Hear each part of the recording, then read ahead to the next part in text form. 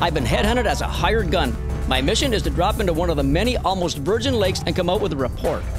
Oh, some kind of a search bait. Come here, Loon, take that thing. That's sharp, by the way, folks. Where the brake line comes along like this, turns in here. This is freaking me out. These fish are incredible. Scoop! Now, the wind just picked up. This little wee bit of wind pumping out big, big, big walleye like this. The Fishin' Canada Show, brought to you in part by Sales, the Outdoors Superstore, Coleman, the Outdoor Company, Muscal, proudly Canadian since 1951, Cooper Tires, life's a road trip, come on, let's go, and Princecraft Boats, dominate the waters. Without a doubt, the ultimate luxury in fishing is the lodge experience. Heck, they feed you there, they guide you to the fish. It is the ultimate. However, there is an alternative. It's called the outpost camp. There, you bring in your own food, you cook it, and you guide yourself to the fish. It's a good alternative to a lodge, and it can be an awesome experience. This week's episode is where you get to see the perks of having a job as a fishing show host. Yeah, what a day. I've been headhunted as a hired gun by Dan and Brandy McLaughlin of White River Air. My mission is to drop into one of the many almost virgin lakes that they access and come out with a report. I'm in the Algoma region of Ontario, and my quarry is the ever-popular walleye. Today I'm on Burton Lake. It's a typical Northern Ontario walleye lake with the usual rock, weed, and wood structures. I'm here in the last week of May with the air temperature in the upper 60s and the water in the high 50s, thus putting these fish at least into and hopefully past the post-spawn mode. I've headed to a part of the lake that Dan suggested, and I think I know why. I can hear some running water along the shore, which means there's probably some incoming water close by. It's something you should always look for when fishing for early season walleye. With a quick scout of the depth finder, I also see a distinct turn in the brake line. Although I have a GPS, I have dropped a marker buoy on the point of the turn. These things are essential in precision fishing, as you'll see throughout this show. The spot looks perfect. Now I have to figure out the fish. This lake is basically a little bowl, round lake, and there's 17, 18 feet of water out here. Comes up to the shoreline there with about a 9 to 10 feet here, and it looks like the fish are sitting on this break. So I like to throw some kind of a search bait to see if I can get some shallow fish. I pretty much start all my spring, summer, and early fall fishing days with search baits. An angler can quickly tell if the fish are on an aggressive bite. If they are, then have at her. If not, the backup plan is slow and steady. And it looks like that's what might be happening today. On days when walleye aren't on an aggressive bite, a jig is probably the best bait to try and figure out their feeding mood. With Dan picking me up in a matter of hours, speed is of the essence. In order to put the odds in my favor, I've got to add some meat to my jig. With the water being cold, minnows are my favorite choice. Take a little, these are 4-inch grubs. Early in the year, you don't really need the action, so I bust off the tail. I put that body on like that, and it does a couple of things. It adds the color, 3 things. It adds some buoyancy to the bait, and then when you put your minnow on, there's a big daddy minnow. It stops the minnow from riding up the hook.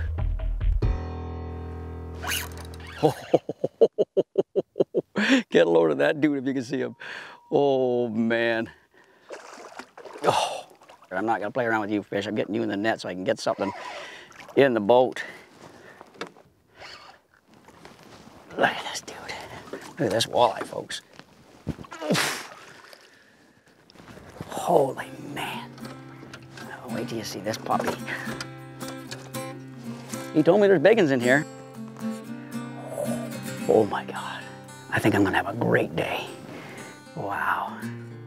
He grabbed it, didn't thump it, but he grabbed it and swam with it. Just, there he goes. Whew. I'm gonna have a great day. This is gonna be fun. There's a brake line along the shore. There's an incoming stream here somewhere close by. I can hear it, I can't see it coming in. But the brake line comes along like this, out far, and then it turns in here. It comes in closer to shore here, and turns back out at the marker buoy. So you got a nice little indentation. When working a brake line or drop-off like I'm on today, you first need to understand why the fish are there.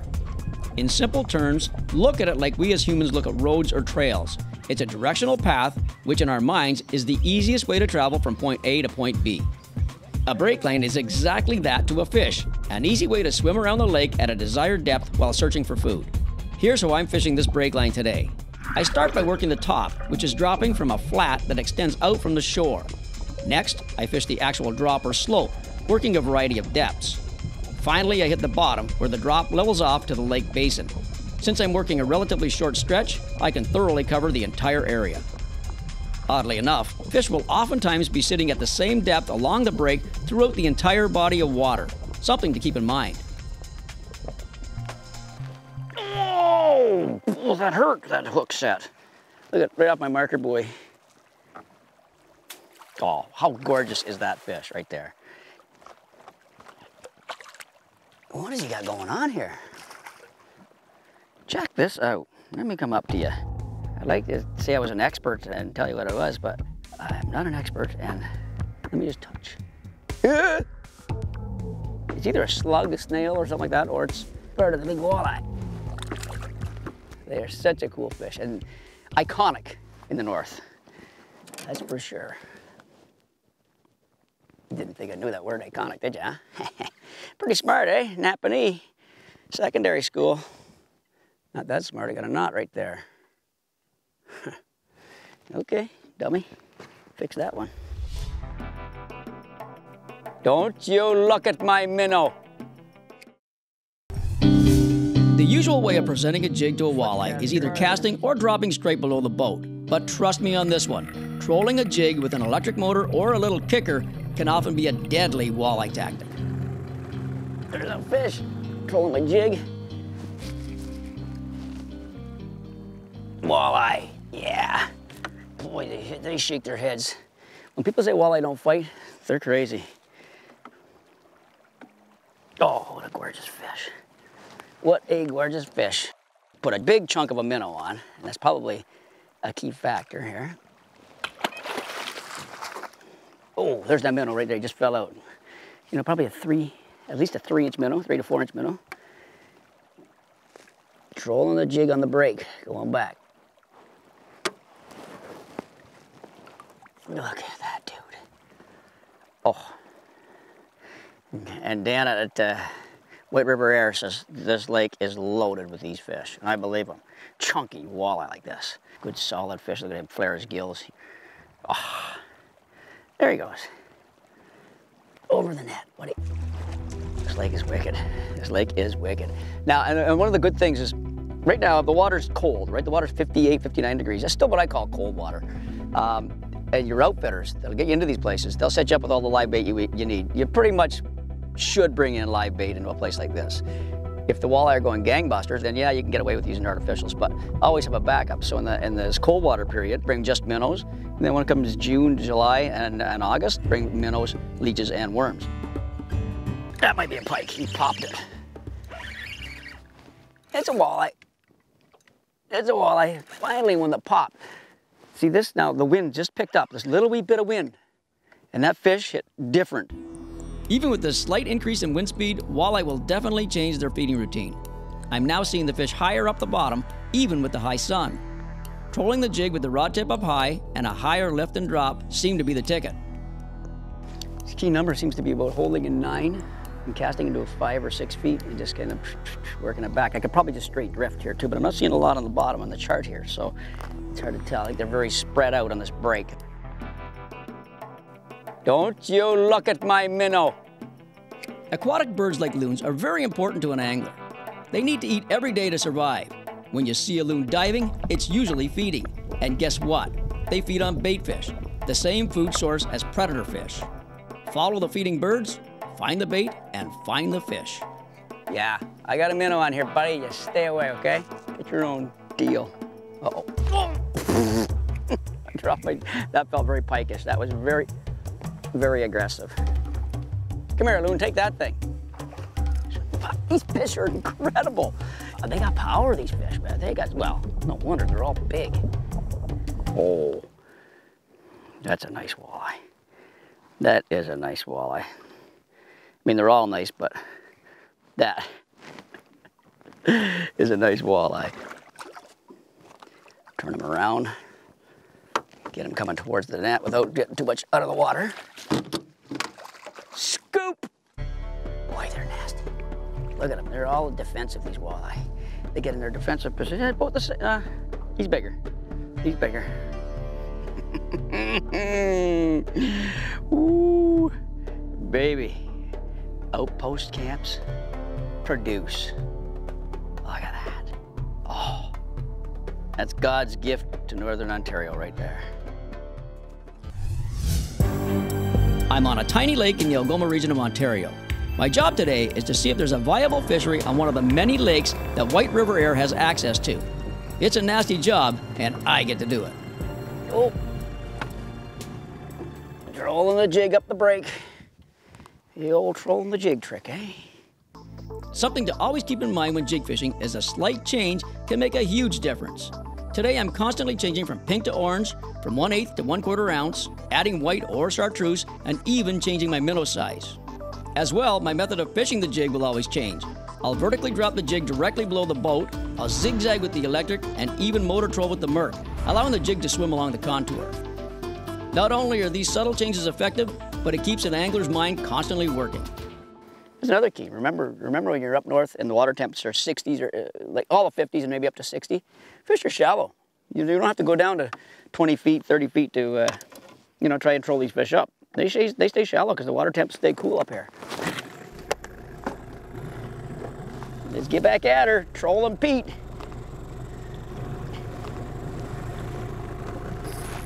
Gotta bite her. Yep, another walleye. Another 3.5 pounder at least. Look at these things. Man. Ooh, big nasty beasts. Oh, 3.5, my butt. I thought he was a little 3.5-er. Well, yeah, this fish is bigger than that. Yeah, a lot bigger than that. What a beauty again. Bold and beautiful. They get so defensive. That's their way, man. That's their way to stop. Yeah, maybe a 4. Curved 4. Look at that curved body.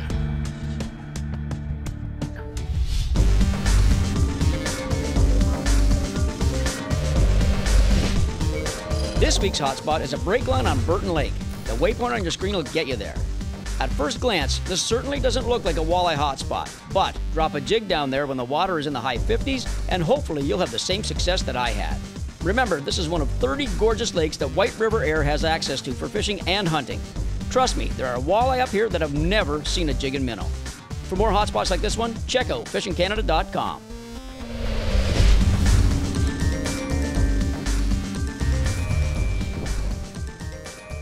Okay, I'll take that. I'll take that as a fish. Another gorgeous fish. Another just beautiful, beautiful, beautiful Algoma walleye. Look at that thing.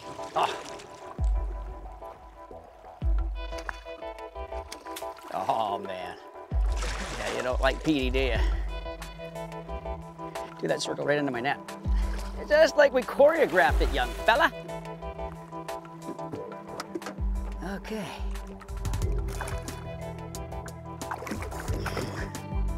He said walleye aren't feisty.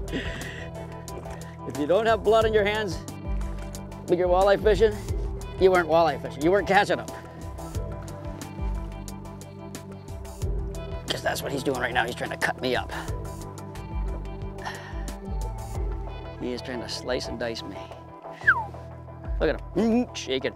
Get me back. I'll get you back, but how about that right there? For getting back. Oh, I was gonna try and rig another rod up, and I got caught by a fish. I saw a couple fish on the screen, and it's a nice walleye. It's another beauty walleye. Another gorgeous walleye, I should say. Another beautiful, consistent walleye. It's almost like you're catching the same fish. These things are so perfect. Oh, I love you, fish. You are scary nice. Yeah. This is a walleye fisherman's dream here, folks. A little wee lake like this, pumping out big, big, big walleye like this. Why wouldn't you be tough if you got gills that flare like that, a fin that sticks up like that, all the nasty parts, teeth like, I won't even be able to open his mouth up probably, but get the little devil horns on the nose. Cool. Put them back. Easy. Look at that. Look when they flare those gills like that. That's sharp, by the way, folks. Right there, you cut your hands on that every time. Oh, he's ugly. Move that net out of the way for you.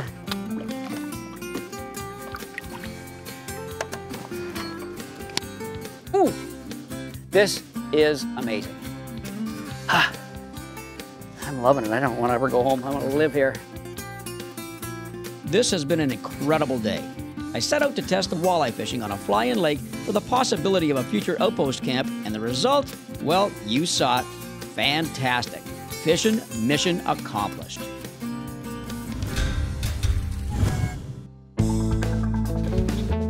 To get to today's great fishing location, I headed north on Highway 400 to Highway 69. At Sudbury, I headed west on Highway 17 to the town of White River. I then boarded a float plane at White River Air, which took me to Burton Lake. The Fishin' Canada Show, brought to you in part by Ram Trucks. Nothing works harder than a Ram. Stearns, trusted on the water since 1952. Mercury Outboards, #1 on the water. And Outdoor Canada, Canada's only national fishing and hunting magazine.